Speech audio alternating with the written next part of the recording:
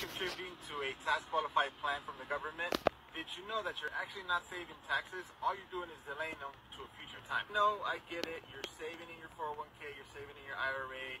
They're probably matching you. You think your money is growing and compounding, but there's one small detail that you also do not realize. You may not realize that you're not paying taxes now because you're going to be paying them in the future.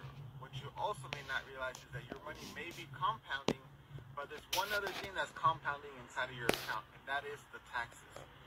What does that mean for you? So the normal working cycle in society is we start at a lower income tax bracket, and then we get better jobs, better careers, better income, and our tax bracket goes up.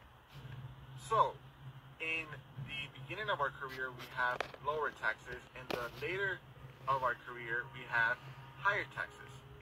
When you're getting ready to retire, do you think your taxes are going to be higher or lower? Well, the odds are that you're going to most likely be in the higher tax bracket when you're getting ready to enter retirement.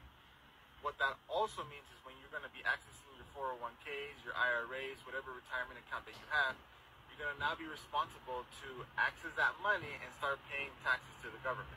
And since you are now in a higher tax bracket, as you're taking money out of your retirement accounts, it is very possible that you're going to be experiencing some very, very high taxation. So if you were not aware of this, if you want to plan and prepare for a better scenario, make sure to reach out to me.